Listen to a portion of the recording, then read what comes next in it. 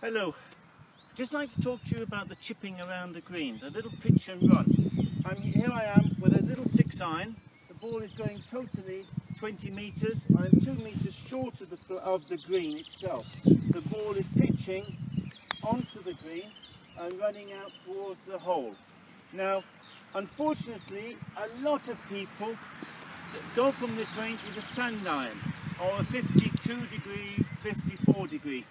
Now, if you look at the loft on that club head there, compared to the loft of a 6-iron, it stands to reason I must swing back a lot longer to get the ball high in the air to go the same distance as I would with a little 6-iron running. I think you'd agree, just a chip doing a little pendulum there is a lot easier, more control than it would be swinging all the way up there.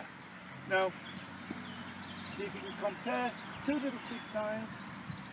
Now I'm going with the 54 degree loft. Swing is much longer. Already I'm now chipping and maybe 2-putting because I'm introducing a risk factor. See, that ball stopped very quickly, whereas a 6-iron ran. So could I suggest to you, when you're near to the green, as long as the ball pitches onto the green, go with as closed face as you can. The 5-iron, 4-iron, 6-iron, 7-iron. But do not insist on taking a sand iron.